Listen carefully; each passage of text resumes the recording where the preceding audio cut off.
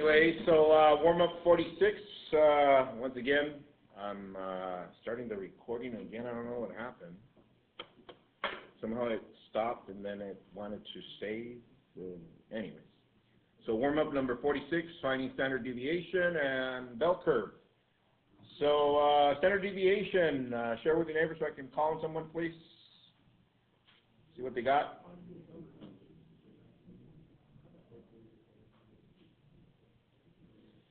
All right, let's see. How about someone we haven't called in a while? Pedro, go. Standard deviation. 18.95. Let's see, 18.95. Hands, have you got that? Yeah, okay. Variance. Yeah, pick some. Zach, variance.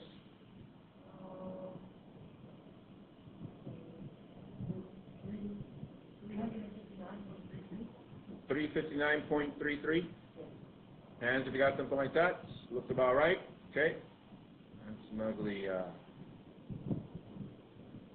All right, there it is. All right, and our bell curves should look something like this. Pass someone, Zach.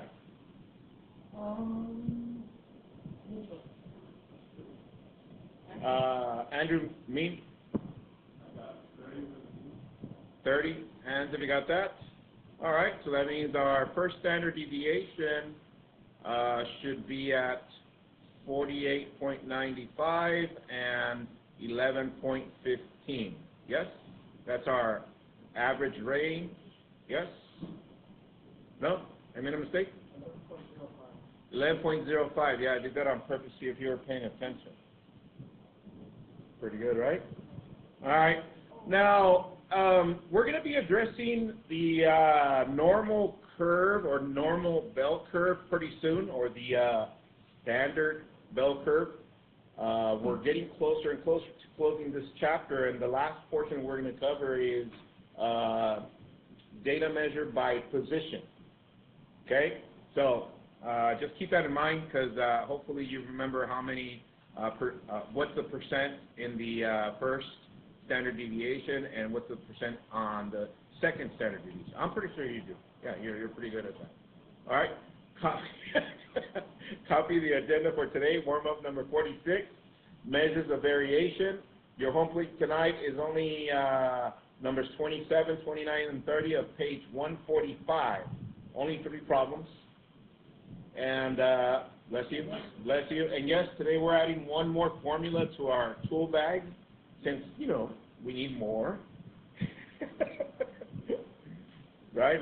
Am I right? Okay. Say that again.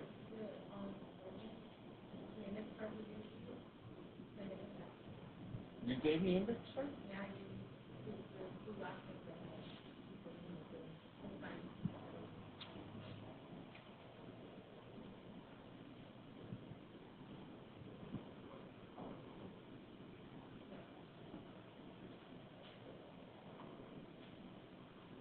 I'm here. All right. We good? So hopefully your weekend went well. There wasn't any home play. I gave you a break, yes? How was cattle call, some of you? Yeah? Good? And once again, home plate page 145. All right, got a Cornell note ready. I can summarize the data and compute the measure of variation. We're still on the same. And hopefully by tomorrow we'll be done with this part of the measures of variation and moving on to measures of position. All right? Yes, Mr. Q. All right, good.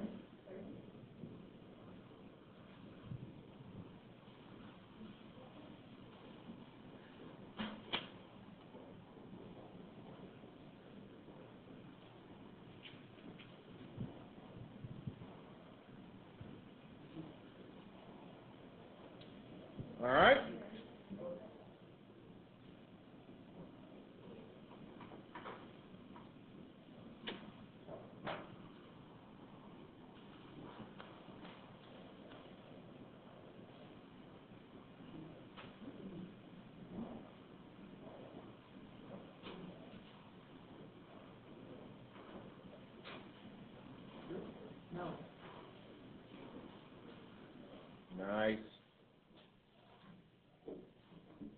All right. So, with that said, we already know what the measured variation are. Yes. One more time. Tell your neighbor the three of them, really quick.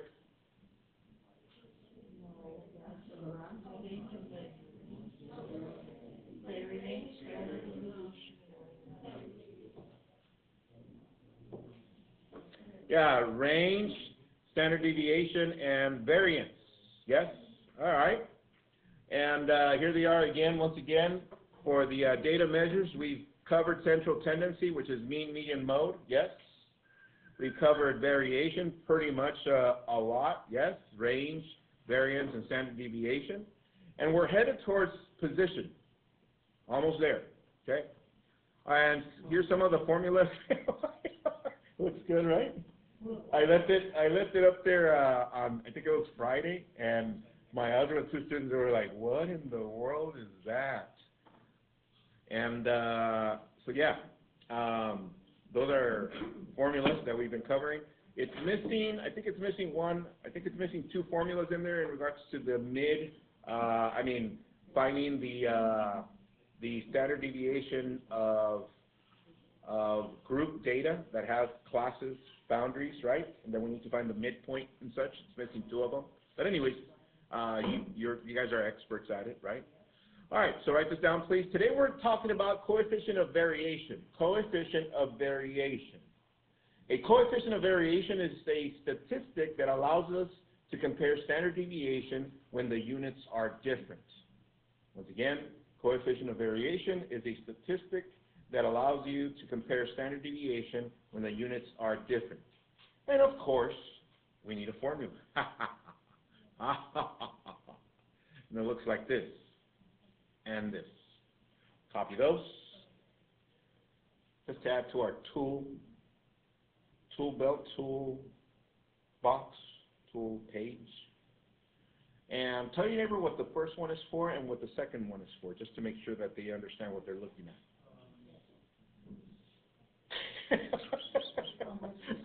By now you guys should know. If you don't know, I'm going to send Jet to slap people around. My goodness. Yeah, so the first one with a little s is for what, everyone? Sample. S. Wow. S for sample. And the second one for population, yes. And once again, tell your neighbor each component, what each one is on that fraction and this fraction, what each component is, corresponds to. Sample, X bar,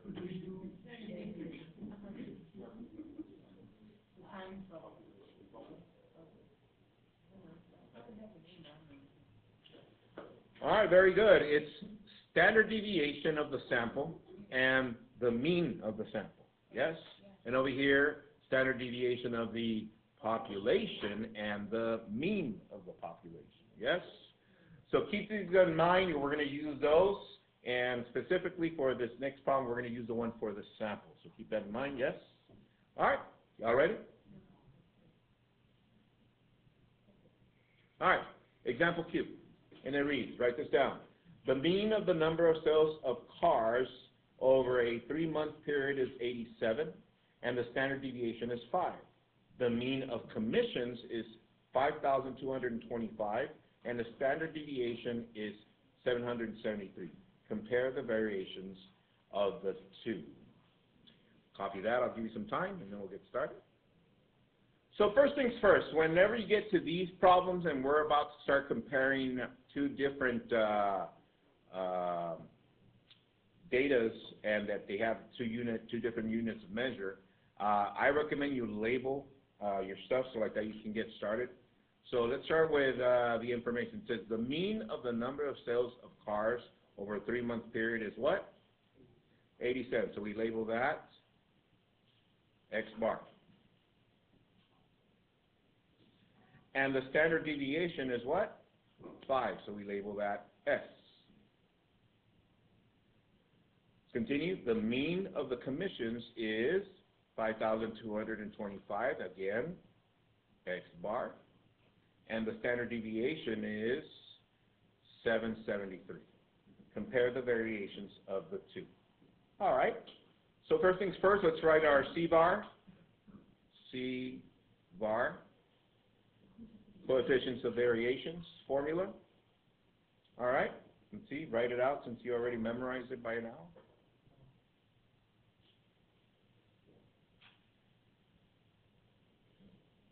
All right, so it's what? S over X bar times 100. That is correct. So CVar blank times 100. So let's do the first the sales for the 3 months. So we got standard deviation of 5. Yes?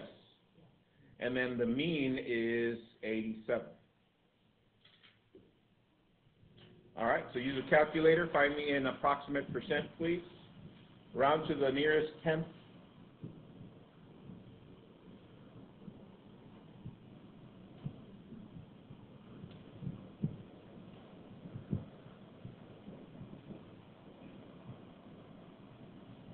All right, I think Mel's got it. Yes? All right, Mel, go. 5 divided by 87 times 100. 5.75. All right. She rounded to the nearest 100. Okay, good. All right. Let's do the same for the second portion. CVar equals blank times 100. You set it up and find me the approximate percent.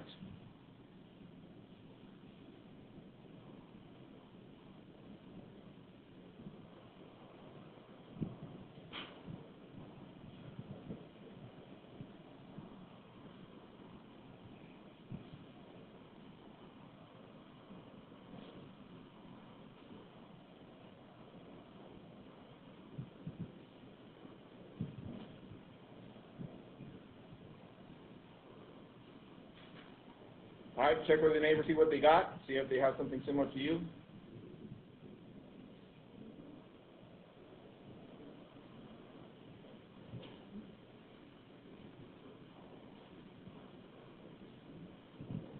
See, Lynn's got it, very good. Jess got it, very good, Jess.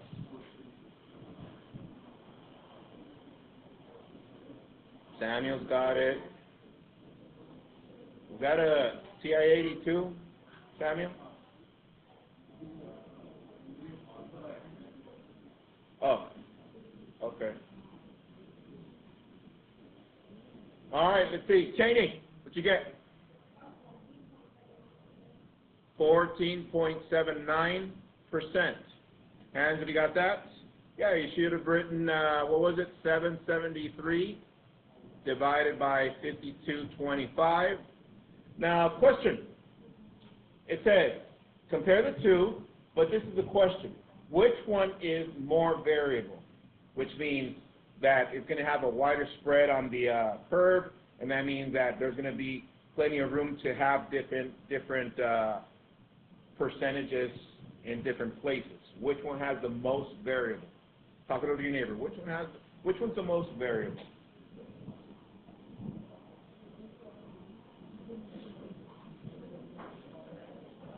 Pedro's got it, very good. JC got it. Andres got it, very good. Devin, all right, Devin. Go. All right, Cheney, pass someone. Andrew, which one is the most variable? The commissions. That is correct because it's got a higher percent. This is the most variable of the two. From 1 to 5, how comfortable are you using our CVar formula? 5, 5, 4s? Yeah, we got this, yes? All right, let's go to the next one. Here we go. Example super cube. Mega cube. Don't copy the problem. Just write your formula. I'll go ahead and label this. Let me read it out. It says, the mean of the number of pages of a sample of Woman Fitness magazine is 132. So it says, once again, the mean for the number of pages of a sample of a fitness magazine is 132, so it's bar, X bar, yes? All right. And the variance is 23 Michael Jordan. So I'm going to label this what? Variance, which is S squared, yes? You're like, wait a minute, Mr. Q, this looks a little bit different, I know. The mean for the number of advertisements of a sample, again, of the Women's Fitness magazine is 182. And the variance is, oh, sorry, wrong variance. The variance is 62. All right. Read me the formula, Zach. CVar what, without looking at your notes?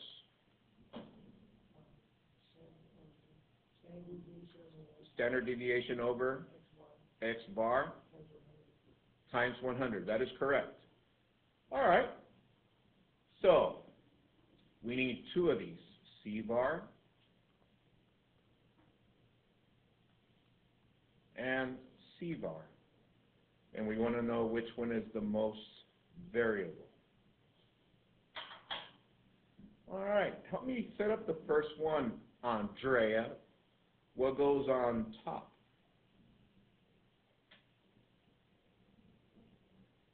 23. And underneath? 132. Okay? She's very close. Hold on. Now check this out. 23 is S squared. And this one requires a what? S. So tell your neighbor what we need to do to 23.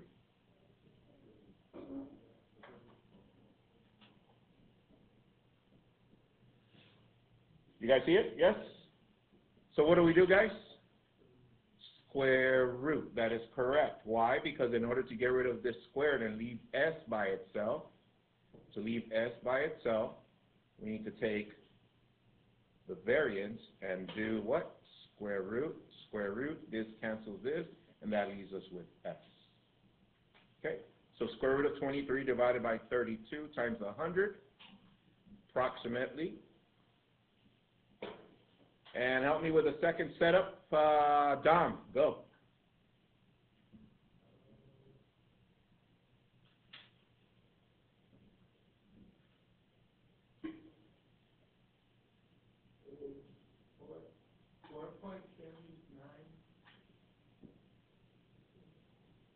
The second setup?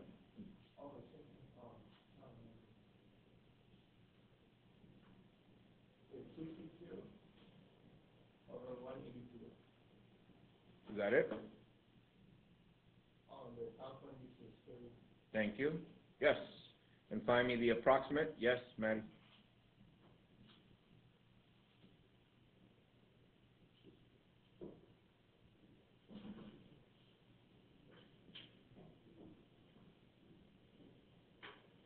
All right. And who went last? Dom? Pass someone for the first one. Approximately what? Jet? Okay, hold on. Let me get my handy dandy tool. Where am I at? 3.63%. Thank you. Pass someone.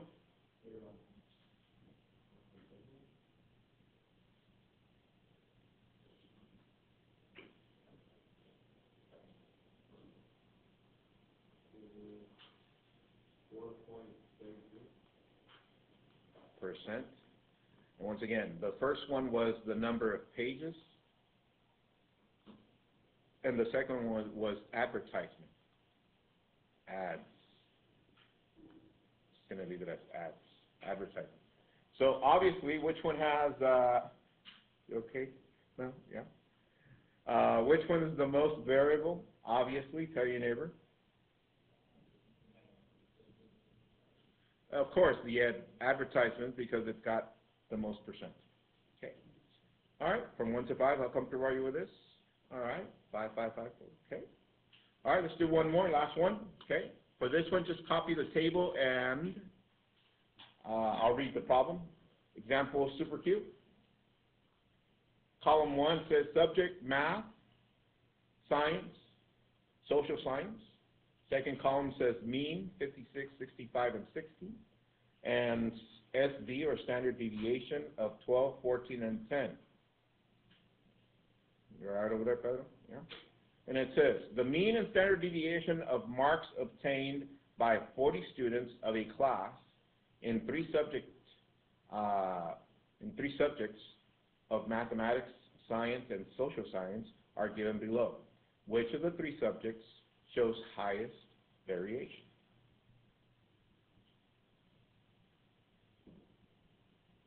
So now we're comparing how many of them? 3. All right. So I'll give you some time. How about 2 minutes? Yes? Yes, Mr. Q. All right. Copy it. Oh, let me get you started. Here it is.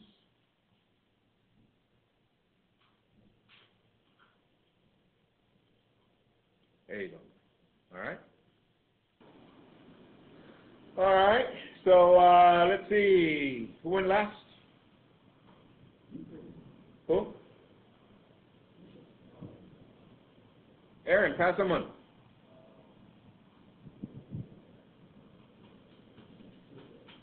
Patricia, CVar for mathematics.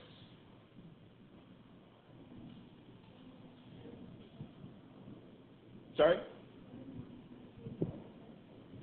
21? 21.43. Hands if you got something like that. All right, pass them on.